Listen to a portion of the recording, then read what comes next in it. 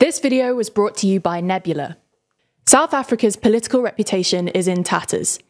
Decades of corruption within the government and state-owned companies have created a whole host of systemic issues, which are proving very difficult to fix. The economy's limp, infrastructure is failing, and there's persistent poverty, unemployment, and violence.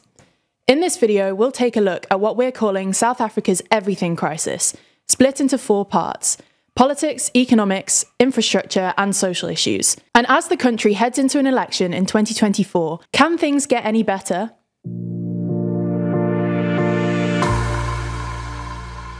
Before we start, if you haven't already, please consider subscribing and ringing the bell to stay in the loop and be notified when we release new videos. Firstly, let's look at South Africa's political crisis. After the end of white minority rule in 1994, the country became what's known as a one-party dominant state, led by the ANC, the African National Congress. The ANC, whose first president was Nelson Mandela, promised to reduce poverty and increase social mobility for black South Africans, as well as transform the economy through the Black Economic Empowerment Programme.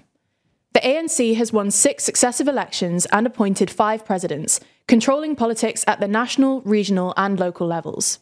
Apartheid has left South Africa with a lot of domestic problems as well as diplomatic isolation from the rest of the world. Initially, the ANC made impressive strides to address these problems, leading to relative political stability over the next decade.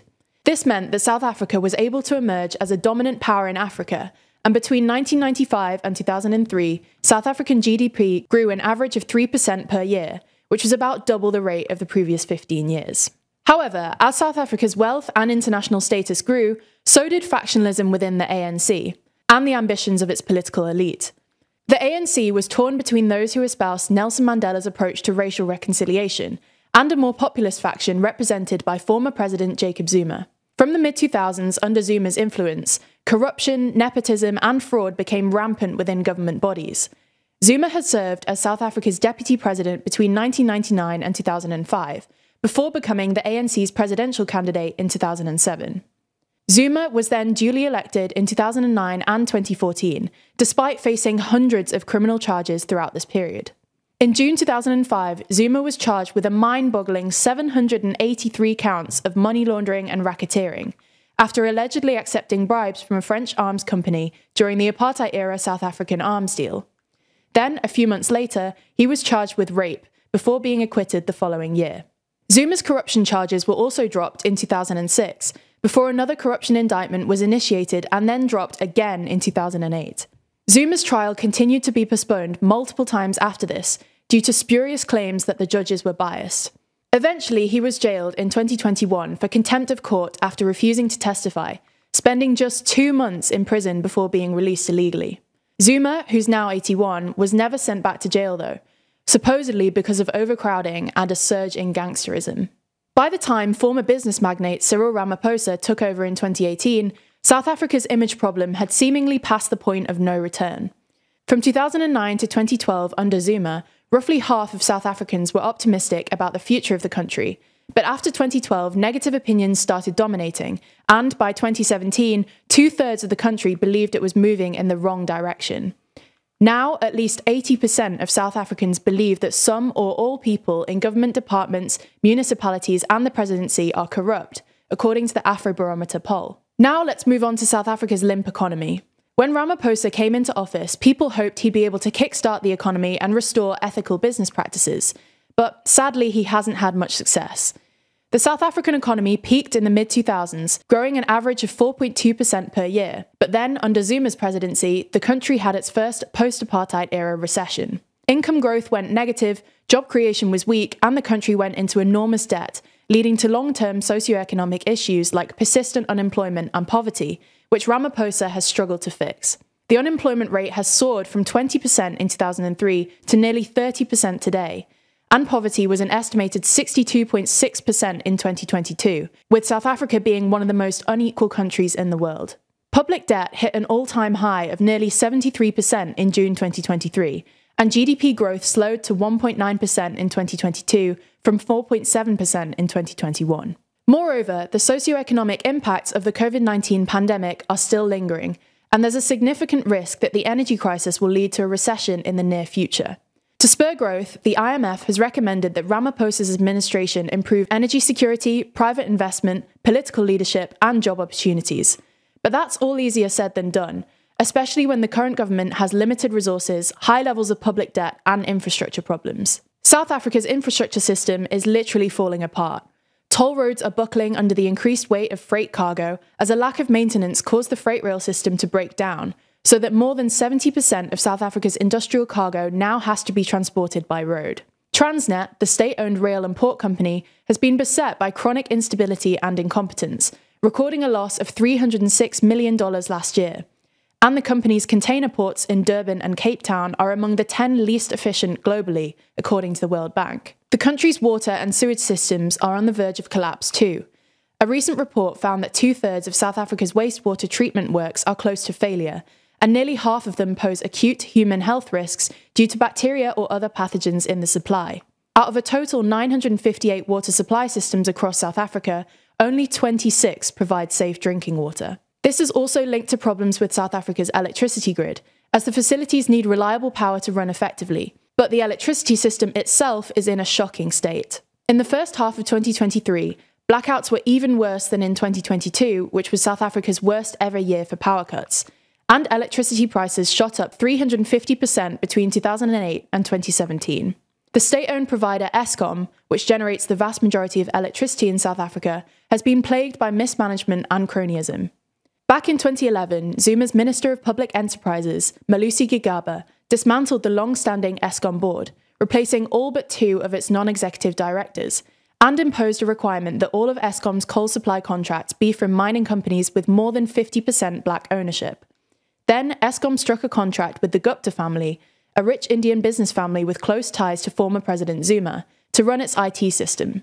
But the Guptas have been accused of using their personal friendship with Zuma to control the award of state contracts, in a process often known as state capture. A 2022 inquiry concluded that the Gupta family looted Eskom and left it in billions of dollars of debt, leading to sanctions from multiple countries, and this also meant that a whole lot less money was available for upgrading the electricity grid. The Guptas have since fled South Africa and are currently thought to be in the UAE, avoiding extradition.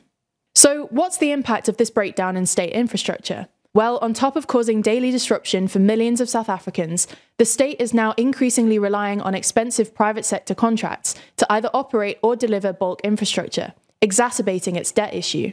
Ordinary South Africans are now having to set up their own electricity and water salination systems, which is why rooftop solar capacity has increased by an astonishing 350% since 2022. The legacy of mates contracts, poor planning, and corruption across various sectors has led to widespread system failure, and it'll take years, if not decades, to reset things to a point at which they can improve. Finally, we should address the social impact of all these interrelated crises. Violent crime in South Africa is on the rise, with the murder rate last year having hit its highest level in 20 years, at 45 per 100,000, a 50% increase compared to 10 years earlier. The province of KwaZulu-Natal has also fallen into the grip of political assassinations recently due to factionless rivalries.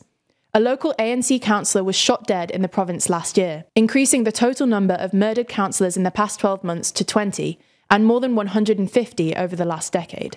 Gender-based violence in South Africa is also alarmingly high, and in the 3 months between April and June 2023, 855 women were killed and nearly 12,000 cases of violence against women were reported in total, including 9,500 cases of rape. Over half of South Africa's 60 million population live in poverty, and education has been ruined by crumbling school buildings and overcrowded classrooms. Poor governance and the state's failure to meet its education targets have led to social and behavioural problems in children, exacerbating vandalism, burglary, youth unemployment, and crime. So what's in store for South Africa over the next few years? Well, it's a pivotal time for the country's democracy, as a national election is coming up in 2024. However, analysts expect turnout to be even lower than the meagre 49% who voted last time in 2019, and polling suggests the ANC will probably emerge as the largest party, largely because the main opposition party, the white-led Democratic Alliance, aren't that popular with most South Africans. This isn't entirely surprising once you realise that most South Africans have given up on democracy entirely. 70% of the population say they're dissatisfied with how the system works, and 72% admit they would prefer an unelected leader if they could deliver on jobs and crime. While another ANC majority would obviously be catastrophic for South Africa, perhaps the worst outcome, or at least the most volatile, would be if the ANC were to win less than 50% and form a coalition with the Economic Freedom Fighters, or the EFF, who are currently polling in third place with about 10%. The EFF are a Marxist-Leninist black nationalist party founded by former ANC Youth League president Julius Malema. The EFF's policies include forcible repatriation of farmland from white South Africans, forced nationalisation of mines, banks and other, quote, strategic sectors of the economy, and sending arms to both Hamas and Russia to help Putin's invasion of Ukraine. Malema himself has garnered controversy for statements including, "We are not calling for the slaughtering of white people, at least for now," and "the majority of Indians are racist." The ANC and EFF formed regional coalitions in Johannesburg and Ekurhuleni last year, and the Democratic Alliance have now created a multi-party coalition with the other opposition parties in an attempt to prevent an ANC-EFF coalition at the national level, which DA leader John Steenhuisen described as a doomsday coalition.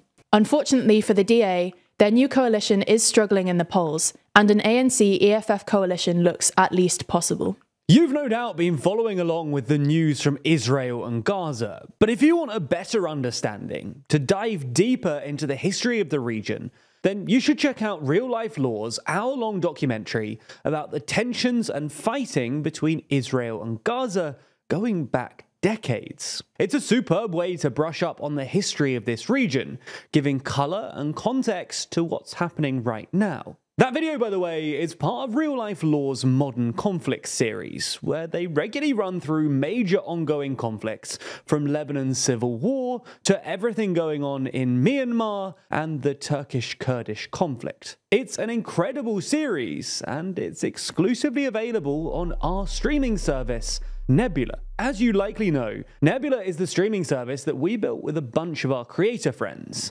and is home to tons of smart educational content. The best part is that by signing up, you not only get access to exclusive series like Modern Conflicts, China Actually from Polymatter, or The Logistics of X from Wendover Productions, it also directly supports TLDR. That's because you signing up contributes to the budgets of these big documentaries and helps us to grow and expand our ambitions. So if you want to sign up, use the link below, because that not only supports us directly, but it also gets you a Nebula annual plan for 40% off. That's less than £2 a month, which is an incredibly good price for an independent streaming service, which not only supports creators, but also provides you with tons of ad-free exclusive content. Anyway, thanks for your support and for backing Nebula.